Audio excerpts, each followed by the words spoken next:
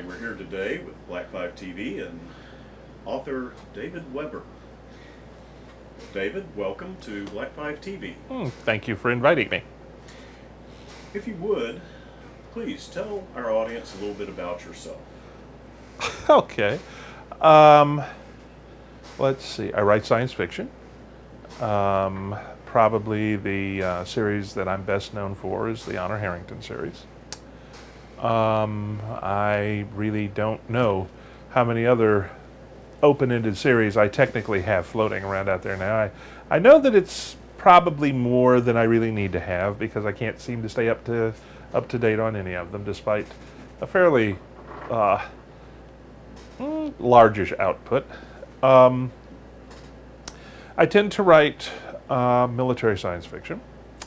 I tend to have strong female protagonists, and the differentiation between the good guys and the bad guys, and most of what I write, focuses on the acceptance of responsibility.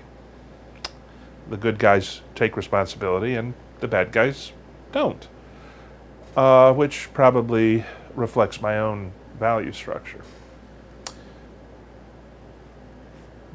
Okay.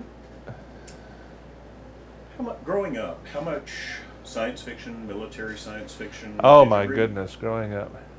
Well, the very first science fiction novel that I ever read was Jack Williamson's Legion of Space.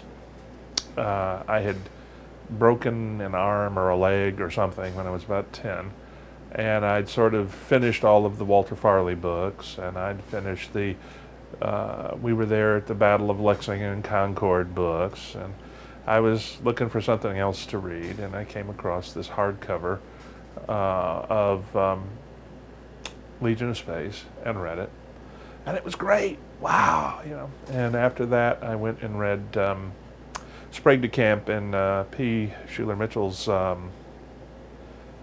Genus Homo, which were the first two science fiction novels I ever read.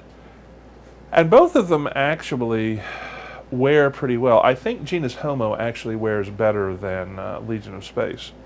But when I went back to read them in college, I started noticing things I hadn't noticed as a 10-year-old, like the fact that in Legion of Space, the heroine is named Al Doree, and the men all have names like Hank, Hal, Jack, you know, which was just a little peculiar.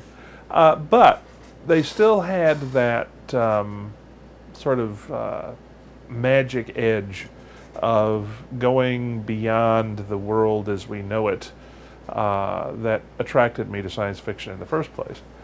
I suppose you could argue that Legion of Space is military science fiction, although I tend to think of it more as adventure science fiction.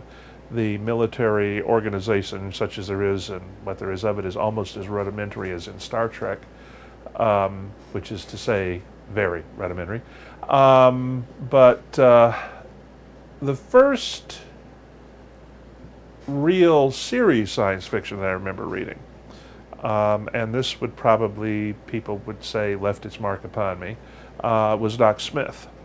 My dad had the entire original hardcover Smith from, what was it, Fantasy Press? I can't remember, but the Lensman books were all signed numbered editions, and the autograph in Children of the Lens went forever because he'd been there at the same bookstore every single time one of these books came out.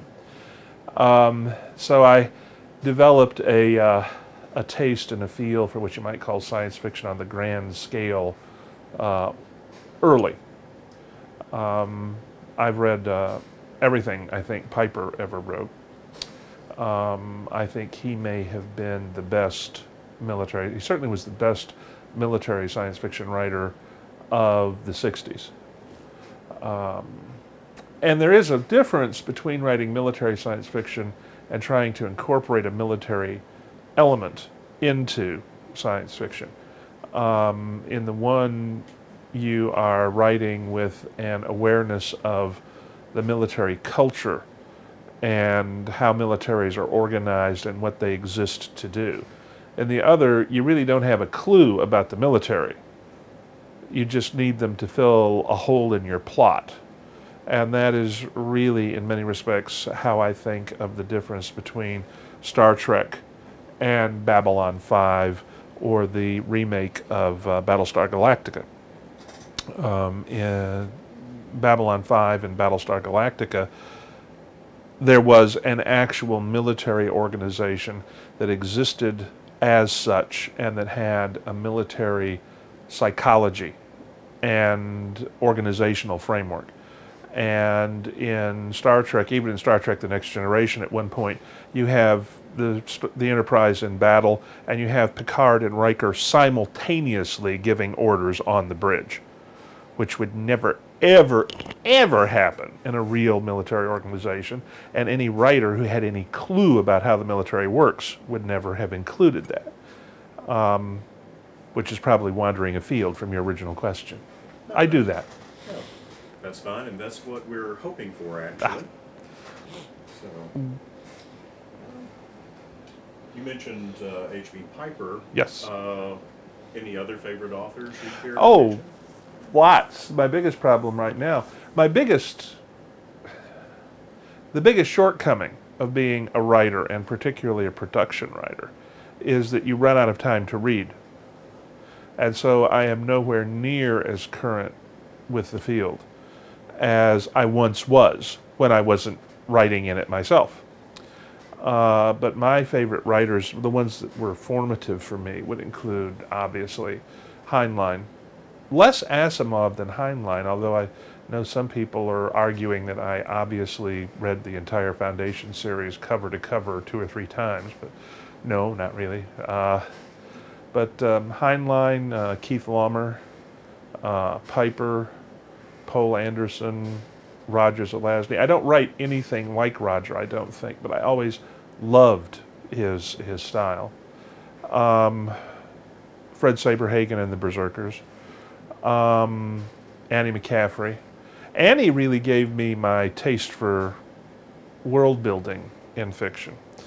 I read Pern, the first Pern novel, Dragonflight, when it was serialized, I think in analog. I was in high school at the time, and it came out as a serialized novel.